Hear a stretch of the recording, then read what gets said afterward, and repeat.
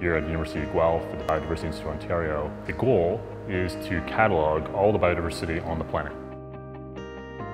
It's exciting because of what it means to the world. I think that DNA barcoding is such an amazing new technology. I've been working at Bio since 2006, and just to see how everything, where it started and where it is now, is just amazing.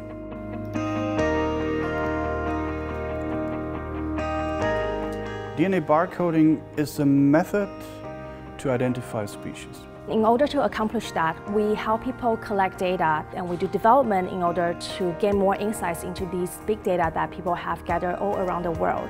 What I do is I array all the specimens into 96 well microplates, and there's a ton of insects in each of our samples. And DNA barcoding is extremely awesome because I cannot tell myself what everything is in that sample. DNA barcoding, we just all put it in the plates and it does the trick for us. It'll tell us what that species is exactly.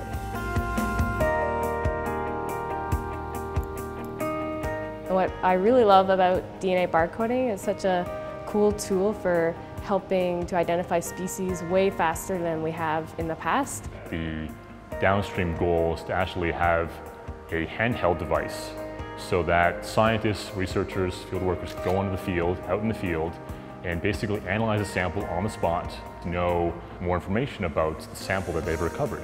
The most amazing things were always when you discover something new. A species you would not have thought of has been not encountered before. And a lot of times it's actually, for example, fishes that people have been seeing for years and years. They all look very much alike, and then it turns out with the help of DNA that a fish that looks always the same is actually 2 or 3 more species. I think what we differ from other people is that we not only provide the lab, the collection team, and also the informatics support, we also provide them insights about the data. Because we care about the data, so we actually have teams that are focusing on helping the user going from the beginning of their research all the way to the end of publication. So I think that's really the main big difference between us and other people. It's building that reference library.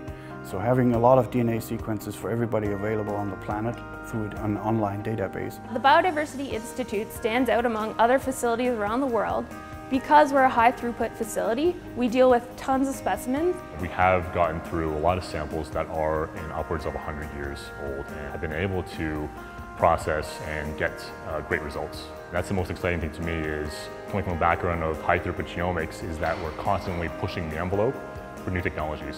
I don't think there's any other facilities around the world that are as fast and high throughput as ourselves. What we're doing has some relevance to society.